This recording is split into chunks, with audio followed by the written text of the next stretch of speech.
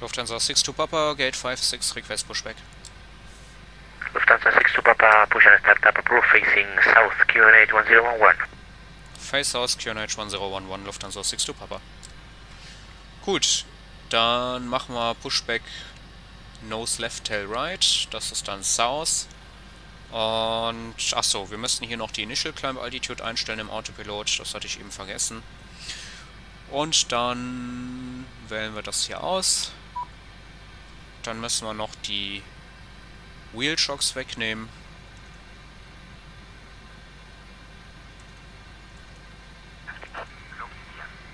Und dann geht es hier jeden Moment mit dem Pushback los.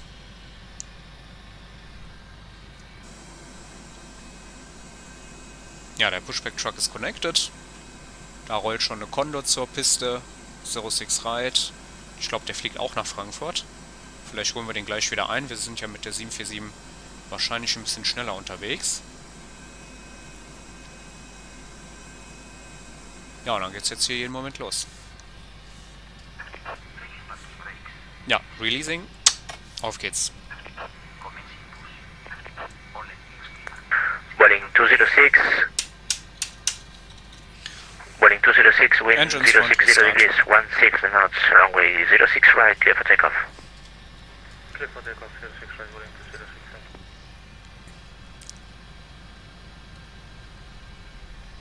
Condor 7 Delta behind the traffic on departure line up and wait, runway 06 right, behind. And it's working traffic line up and wait, 06 right behind, Condor 7 Delta. Palmer Control, Lufthansa 62 Papa. Yep, go ahead. Lufthansa 62 Papa, for this short flight to Frankfurt, we are very light with the 747 here, actually. And if possible, we would like to cancel the initial climb altitude of 4,000 feet and climb straight to our cruise level or to any other higher level, because we will have a very high climb rate after departure. Lufthansa 62 Papa, copy, approve, climb flight level 120. Okay, thank you. Climbing flight level 120, Lufthansa 62 Papa.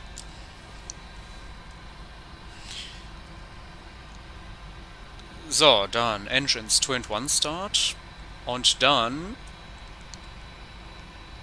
stellen wir hier anstatt 4000 Fuß jetzt 12.000 Fuß ein, beziehungsweise Flight Level 120.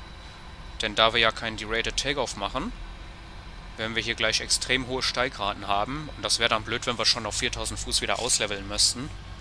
Ich will ja mal schauen, was der hier für so eine Climb-Performance dann hinlegt bei dem Gewicht. Ja, Setting Parking Brake.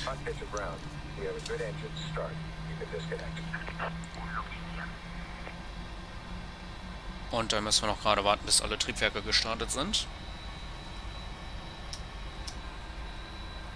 Ja, alle Engines sind gestartet. Dann machen wir die APU aus. Die Dammit Bumps alle auf Auto. Die Packs machen wir alle wieder an. Dann machen wir die Flight Directors an und den Autothrottle an. Und Armen, LNAV und VNAV. Flaps 10.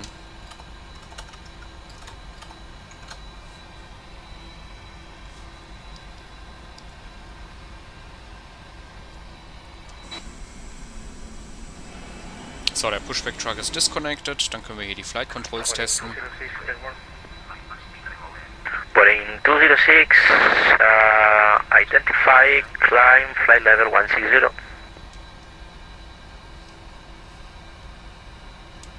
Climb flight level 160, Boeing 206, thank you.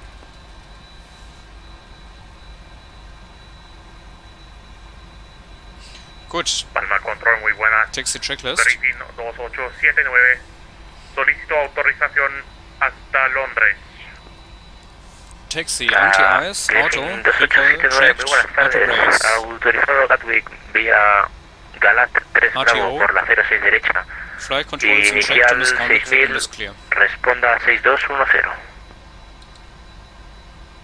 Gut, dann Autorizado hasta können wir jetzt Gatwick. hier im Moment Galat los 3 rein. Bravo, salida pista 06 derecha. Acceso inicial 6000 pies. Código de transfonder 6210. Ja, wir können auch schon mal die Takeoff-Checklist lesen. Das ist nur ein Item, Flaps 10er Set. Und dann haben wir das auch Griffin erledigt. 2879 con la 100 correcta.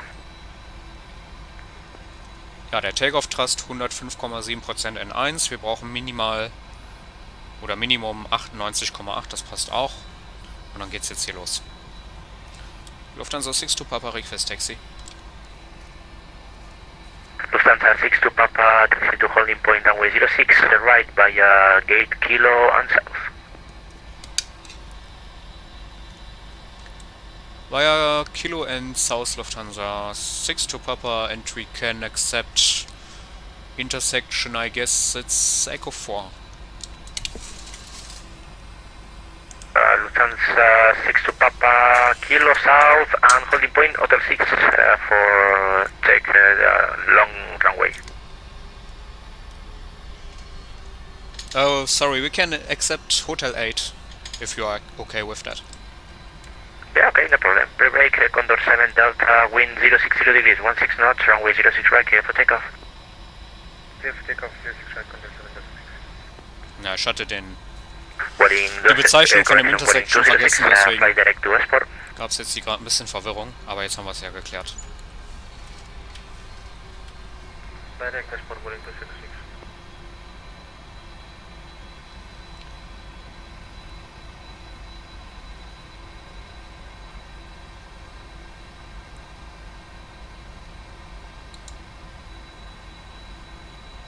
So, da startet die Condor. Dann wünschen wir dem einen guten Flug nach Frankfurt. Und dann bin ich mal gespannt, ob wir den gleich nochmal einholen können. Denn wir fliegen ja jetzt auch nach Frankfurt.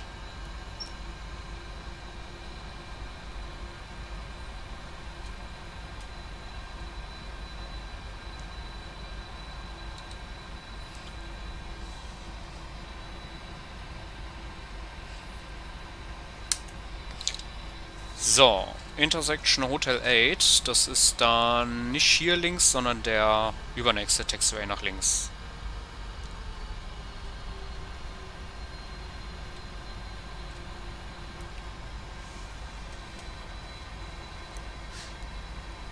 Ja, und dann bin ich jetzt echt mal auf die Climb-Performance gespannt. Also ich schätze mal, wir werden so Steigraden gleich fliegen zwischen 6000 Fuß und 8000 Fuß pro Minute. Condor 7 Delta, identify, climb flight level 120. Climb 120, Condor 7 Delta. Lufthansa 62 Papa, ready for departure 6 right. Lufthansa 62 Papa, line up and wait, runway 06 right. Lining up, runway 06 right, Lufthansa 62 Papa.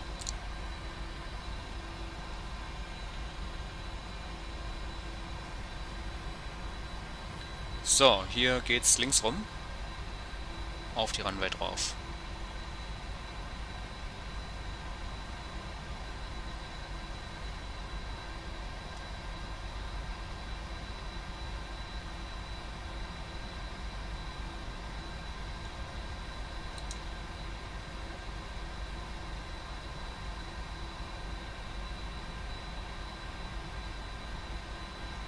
Ja, dann können wir auch schon mal alle Lichter anmachen, die wir jetzt brauchen. Und dann müssen wir nur noch auf die Takeoff-Clearance warten.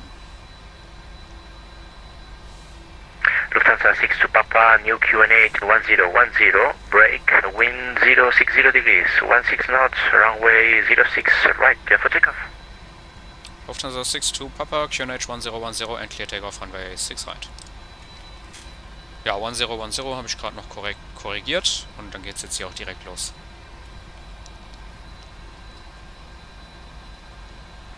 Common Control, good afternoon. To the 298 Mike Juliet A320 Neo stands 20, request clearance to London Heathrow. Sweep 299 Mike Juliet, we're closing, monitor Unicorn 122.8, bye bye. Unicorn 128, thanks. 299 Juliet. So, Engines laufen gleichmäßig hoch, Takeoff. Dann schauen wir mal, wie lange der Takeoff wohl jetzt hier dauert. Condor 7 Delta, monitor Unicorn 122.8, have a nice flight, adios. Ja, checkt, außerdem Takeoff Power Set. Und es geht schon hoch.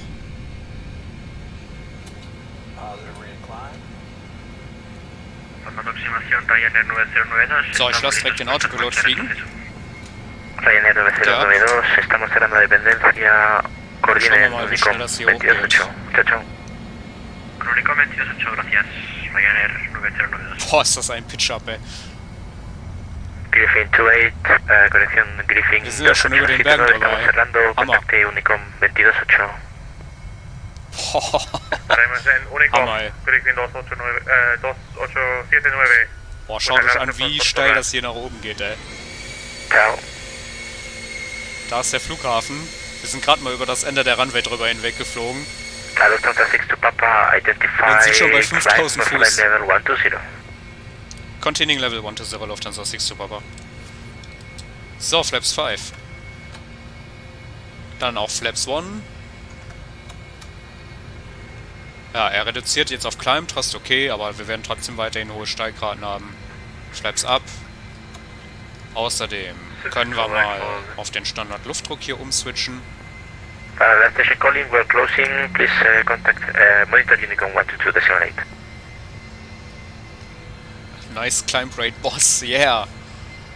Wording So cool. 208, Rocket climb monitor mode, yeah. Unicom 122.8, buena toma Barcelona, ciao. Okay, increasing to 50 now, until passing level 100, then to high speed, and then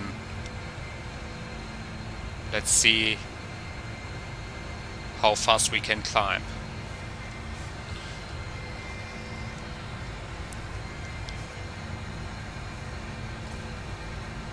Wow, 6,000 feet per minute. 6,400 now. Lufthansa 6 to Papa, monitor Unicom 122.8, adios.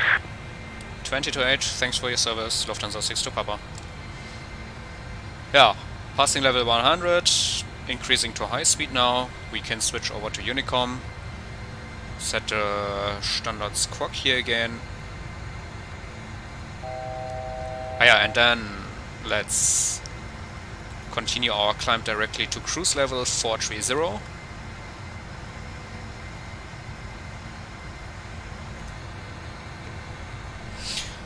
Switch off all lights we don't need anymore. And then let's have a look on the PFD here.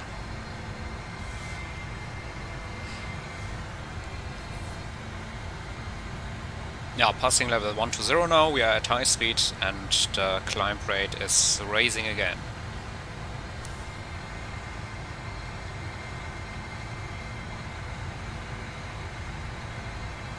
Yeah, the engines are in climb thrust now, almost at full power. Now we have 6,500 feet per minute.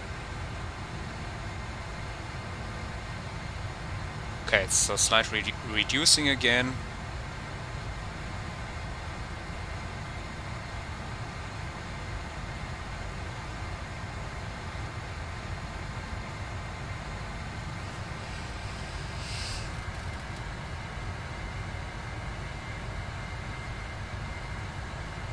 Okay, seems we can keep 5,000 feet per minute continuously.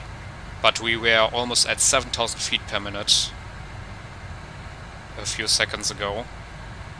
Maximum was 6,500.